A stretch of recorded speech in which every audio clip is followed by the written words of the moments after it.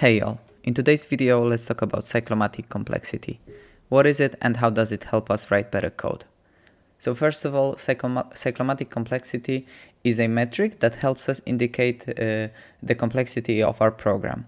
It can be simplified even to the amount of branches in our code, which in turn can result in the amount of unit tests that have to be written for a given method.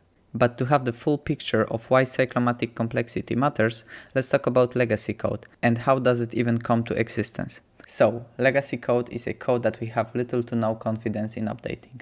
But given the amount of legacy code present in our code bases that we work day to day with, you might think that someone is just pushing legacy code and you just don't see it, and then it just overflows the whole code base and then it starts to rot. But it's simpler than that. We produce code that is of normal quality and we don't see the problem that it will blow up in our faces after a certain amount of time.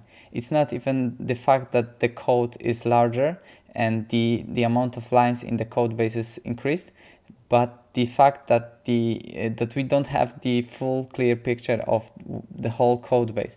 And once it starts interacting with more and more services, once more and more branching in our code starts, we lose that confidence. It can be amplified because of the lack of unit tests, but they are just the symptom of the underlying issue that we see in our methods in the code that we are working with, which is the cyclomatic complexity of it increased. So I hope you can agree with me that legacy code is not a code that interacts with some older version of database or some older framework, but rather a code that does 100 things at once and you don't know where to even start to dig into it. That's why the book How to Deal with Legacy Code just basically states over the whole content of the book, write unit tests. And you have to write a lot of them because this code probably will do a lot of things and you might lose some of the details that it does. That's why it's better to leave it and rewrite it and understand the whole picture. So to prevent that, to prevent your new code from becoming legacy code in a couple of years, you have to deal with it somehow. And since you won't know if your code base is becoming legacy until it's too late, you have to prevent it somehow. That's why you have to choose some sort of measurement that you want to keep track in your code base, and based on that make some sort of decisions on refactorings. So off the top of my head, there are a few measurements. One is lines of code, but it is inevitable that your code base will grow if your program is successful. Some others may include lines of code per method or per class, but they are still not giving you the full picture and they won't give you any meaningful details on your actual logic. You have to be warned that there is no fits-all solution here when it comes to setting the threshold in your code base. If you're working with an already large code base, you might use a number like 15 or 10 because at the start you just want to gently introduce it. But I think that in its most efficient state, it should be set to 7, as it's shown that our brains cannot handle much more than 7 branches at a time. And it can be drawn like this set of hexagons here, which nicely represents our memory where we store each of our branches here, and we can still remember what they are doing exactly. Once we go more than that, we may start to lose some information while working on a given method. And I think that it is important to have a full context while working on a method. So let's see how we can apply refactorings to methods that may exceed such threshold. So I have here our bookshop example that we were exploring also in our previous videos. And we'll be working on the create handler of book that just accepts the DTO, validates it, and then saves it into a database. As you can see here, the cyclomatic complexity of this method is set to 7. So let's count it to see if we fully understand the meaning behind it. So first of all, the happy path is a 1. Whatever method that does anything has a cyclomatic complexity of 1 at the start because it has one branch, it has to return something. So in this scenario, this is the last call, this is the first branch here. And then from the top, if the command title is null, then we have a second branch where we return an exception, same for description. And if we want to publish something in the future, we have our fourth branch that throws an exception. And then when we see that the language is not supported in our shop, we just don't want to sell books with other languages for now, we have our fifth branch and we return an exception. Then our domain logic is that if there is a book with that title, it cannot be sold in our book store, so we have a sixth branch. And the seventh one, as you can see, because there the cyclomatic complexity is 7, is a little more tricky. What it is said here, this is actually an if statement in disguise.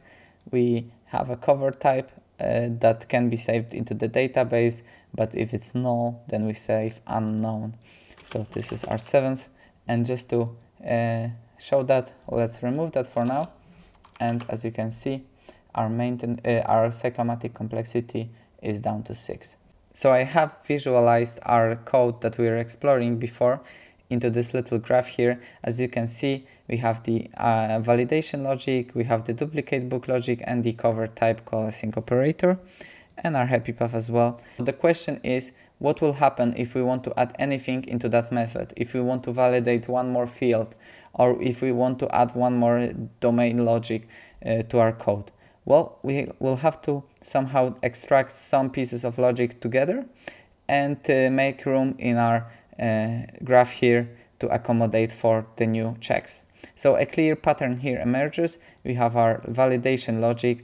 Those 4 can be probably put together into a separate method, and then we'll have freed up at least 3 spaces for a new branches. Because how it works is that every branch in itself can contain another set of branches, because if we want to focus on that particular branch, we'll just navigate to it, and then we can clear our memory and start at the beginning. So as you can see, we'll be exploring such method, and then if we want to jump to a certain branch, certain case, we'll just zoom into it, and we'll have another set of branches here. And if we want to go even deeper, we'll just zoom into that piece of branch. And as you can imagine, this is fractal, this can go on forever. This is just a visual representation of it, and I hope that it gives you the idea that the logic is not less complex in itself, but it is much easier to understand on its own. So this is where most tutorials stop, and I think that there is one more tip that you have to keep in mind while refactoring with cyclomatic complexity metric in mind. So you cannot just split your code, however you like. It can actually make it harder to understand if you just split it for the sake of splitting, if you just have to jump around. So how to split your code? Well, you have to have cohesion in mind. So what is cohesion?